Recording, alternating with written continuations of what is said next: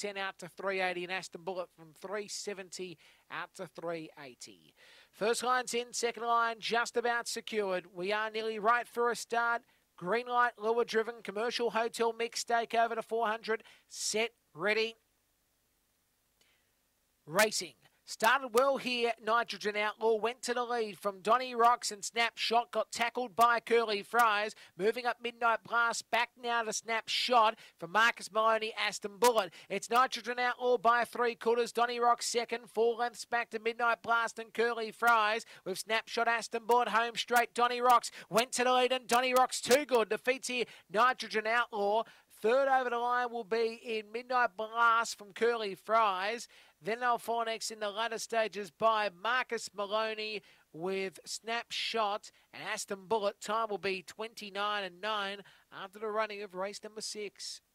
Donny Rocks, too good. Wins for Tracy Price. Another win. It's a Brindle Dog from Fernando Bowl. Ronda Rocks, second spot. Nitrogen Outlaw. 3 white Melissa Free Tag Trainer. Black Dog, Aston DB Fantasy Sky. And third spot is 7 Black Midnight Blast for Dave Peckham. Collision Midnight Starlet's Black Dog. 5, 3, 7, 1, 22.90 time, 22.90.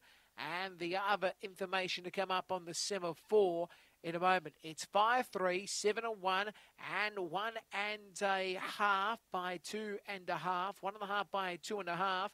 It's 10.60. The section, 10.60 the section, and the run home is 12.30, 12.30. 5, 3, 7, 1, and we just await for the all clear to come up in a moment's time.